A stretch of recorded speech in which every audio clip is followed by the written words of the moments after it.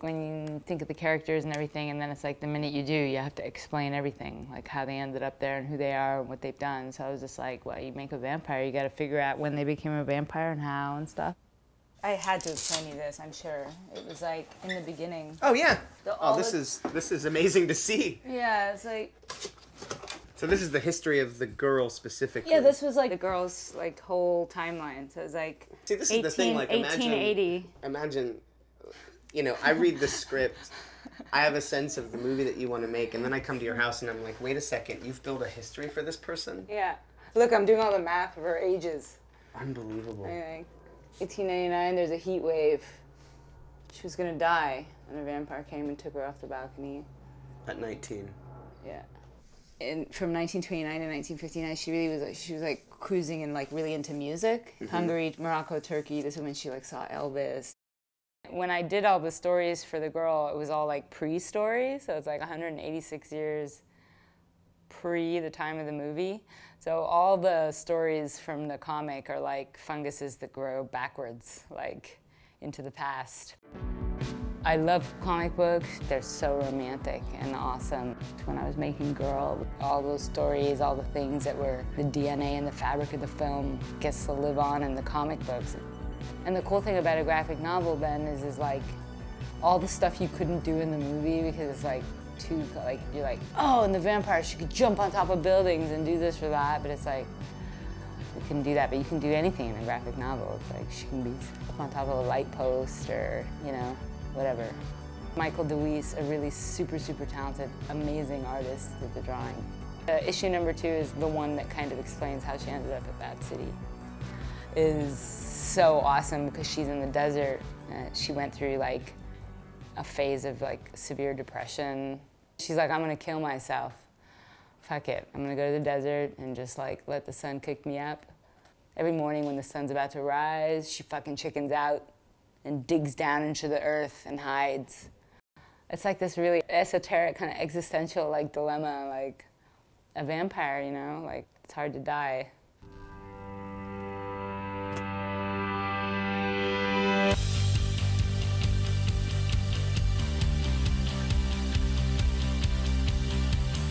Just like the ultimate emo hipster on steroids because it's like 180 years of, it'd be like me, like if you look at my house, there's like books and shit everywhere.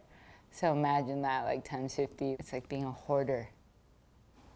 God, it was so fun making her room. I wasn't gonna get permission to use Michael Jackson's poster or Madonna's poster and the Bee Gees posters.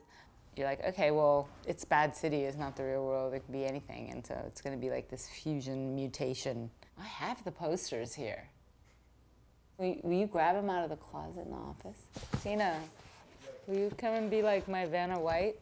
Sure. He's like baby bro, but we're cousins, so. We've been making shit together since we were like, you know, out the uterus. Yeah, I produced A Girl Walks Alone at Night, and Gary and I are a good team. Just pull down the bottom. Yeah, there's Margaret Atwood as Madonna.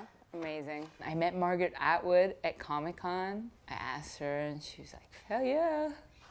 So beautiful. This is the one you really wanna. There you are. Look. I don't think that that's what I look like.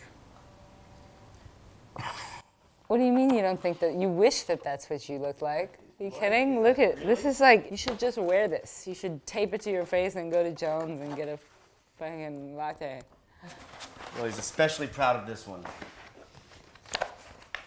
Tarasnak is like thriller in Farsi, but it actually translates to scary because I couldn't think how to like translate thriller. Oh, amazing! We have to show this one.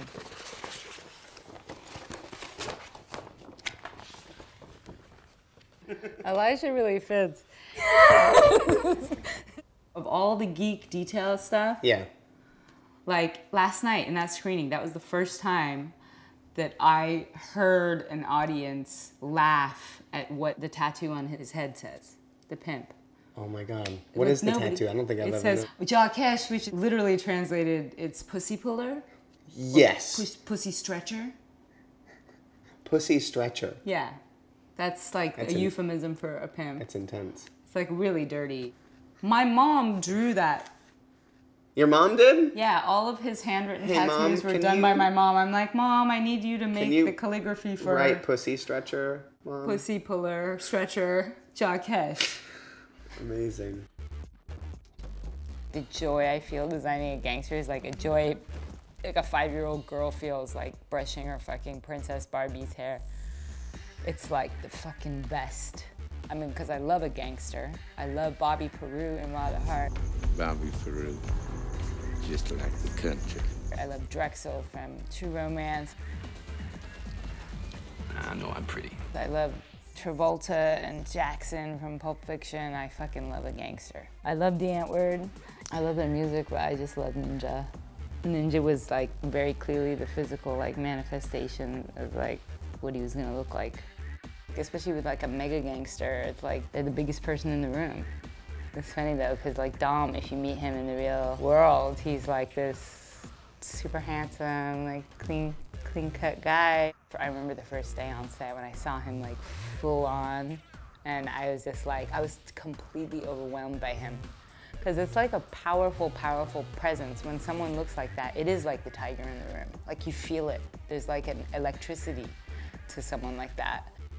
All the tattoos all over him, you know, that's like hats go off to Lily, because there's not one thing in this film or a part of what I did that she wasn't a part of.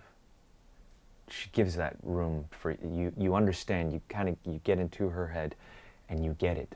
You get what she wants and where this thing is going. When we were getting ready to make the film, I gave each of the actors playlists of music that was just like, this is what music is the vibe of this character. So I gave Dom a whole lot of like techno.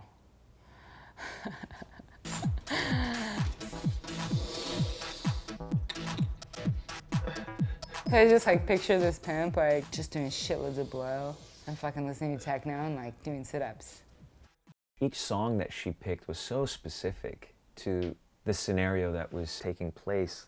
Music of this film is bar none some of the best music I've heard in film, hands down. I can't wait for that soundtrack.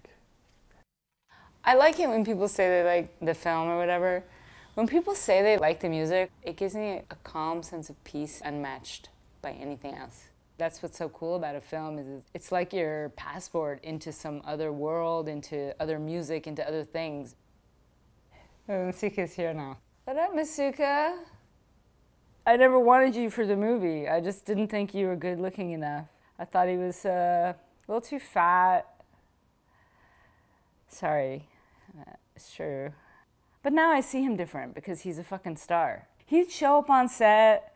It was like he knew exactly, like with Arash, like he loved Arash. The only person he didn't like was the pimp, and that's because he's like really method. Like Masuka is like a method actor, right?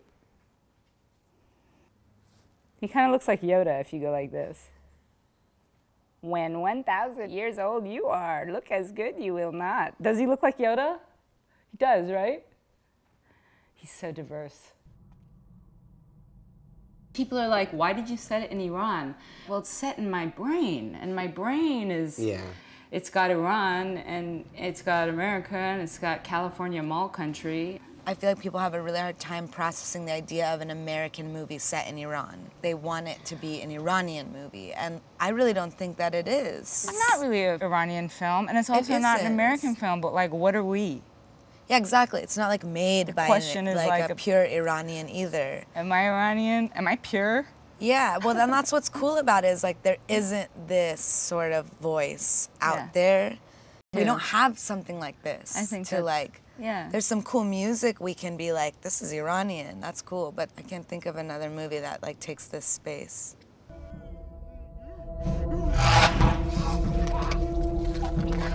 My secret hope is that there is a world of people in Iran that see the film. And that is what I'm so thrilled about. Oh, dude, they get everything. I remember when I went there, and I was like, I'm gonna be like the one with all the cool Western pop culture stuff. And my cousin knew like all the lyrics to like Eminem songs and like everything. They knew everything. They were like, oh yeah, I saw Spider-Man 2, you know. They get everything black market. Right. So it's like, I know and am looking forward to when the DVD comes out and gets like pirated, like that they'll all get it. With making a film, it's like a really cool thing because you're basically like harvesting inside your brain something, and then all these people that come and make the film with you, it's like they're on a vision quest with you. It's like the search for real intimacy and a real connection with people. And I'm just gonna do the shit that's like my insides. So if someone likes it or wants to know about it, then that's my friend, you know? I think my biggest like fear or like question with working with people. Yeah. It's like, I don't want to be surrounded by technicians. There's a lot of people that can light something and make something look nice. Yes. But it's that same like, can we get into each other's spirit and soul? Yes. Because it's about more than that. It's It about is. more than what you're capable of bringing to It it, is. technically. Yeah. I think one of the greatest elements that you can glean from having worked on something is the relationships that you make with the people that you make it with, Yeah. which transcends Yeah. the movie. It goes into the film and then it also transcends the film too. Yeah. The more I think about it and I've been watching the whole thing, it's like, I think maybe I make films to make friends. Oh, that's beautiful. I think you just do it to see who your friends are, That's beautiful. you know? Like, really. See, this is like what I'm talking about. This is what I was like, this is gonna happen. You start getting that like glowy kind of like almost like shroomy feeling, Yeah. you know? I was just like realizing all the conversations we've had and it's all been recorded and filmed and I'm just kind of like super fucking nervous about it.